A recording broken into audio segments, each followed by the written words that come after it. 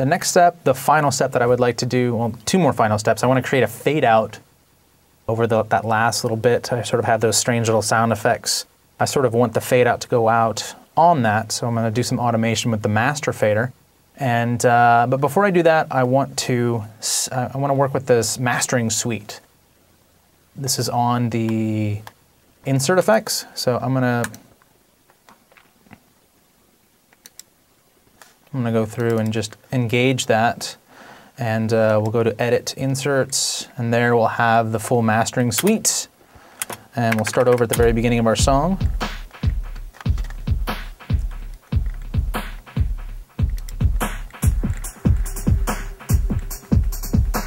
So we can use this just to thicken things up a little bit.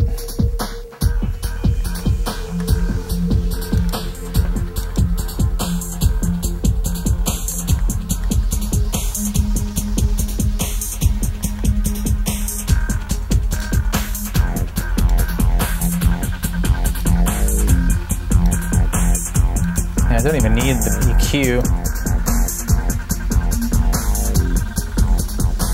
Really, I'm just using the maximizer. So let's talk about a maximizer. What is a maximizer? A maximizer is a limiter. It's a loudness limiter.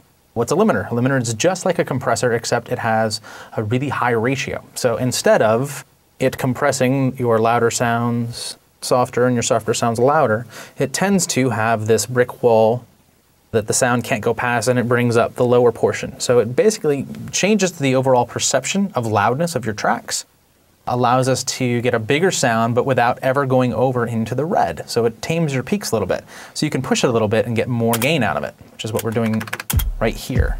So I'm not going to use any of these other, we don't need any EQ. I've already done that with each of the individual tracks. So I didn't even have to create this whole mastering suite. I'm just really trying to utilize this effect here.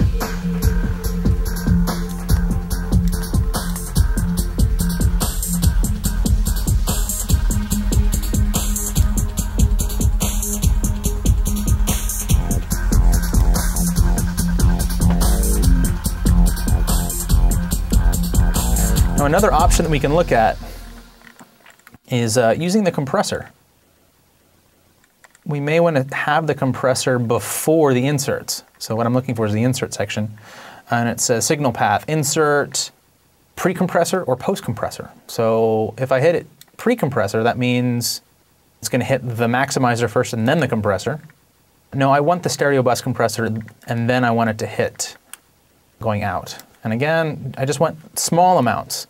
I'm doing this because I really enjoy the sound of the SSL stereo bus compressor. A lot of people, you can buy these in hardware units. You know, they're rack mountable units and they cost thousands of dollars, but they sound awesome.